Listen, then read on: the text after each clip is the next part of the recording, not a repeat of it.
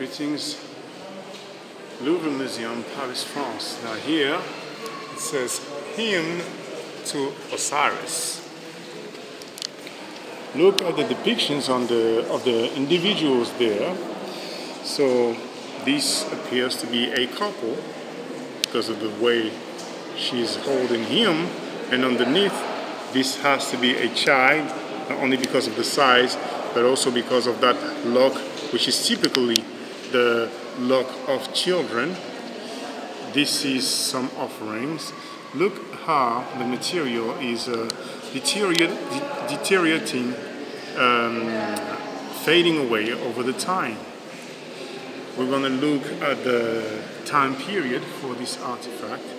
Even here you can see that the red ochre is fading away, but nevertheless it says hymn of Imenemes, chief of the cattle of Amun, 18th dynasty between 1500 and 1200 BCE, made out of limestone, and you have the reference here, C286.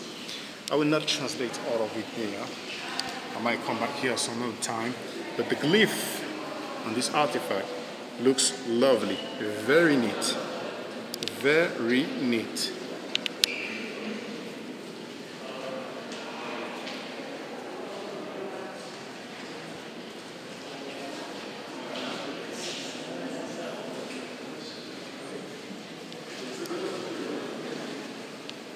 That symbol there is Aket, or horizon.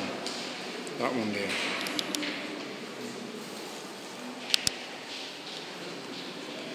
And next to it we have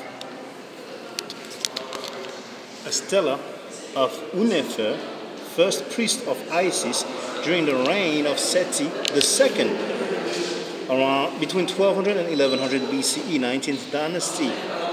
Now, Unenefer is the son of Uyu, first priest of Osiris at Abydos under the reign of Ramesses II. So this is the stela.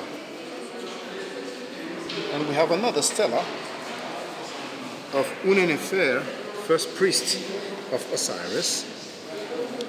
So here he is, and he looks like he's bald-headed, which is typical of the priest in Kemet.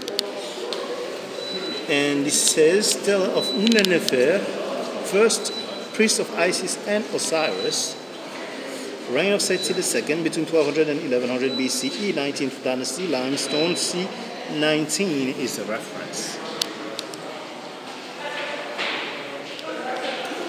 And that one is the first one that I showed. This is the hymn of Imenemes. So this is probably Imenemes. This is possibly him.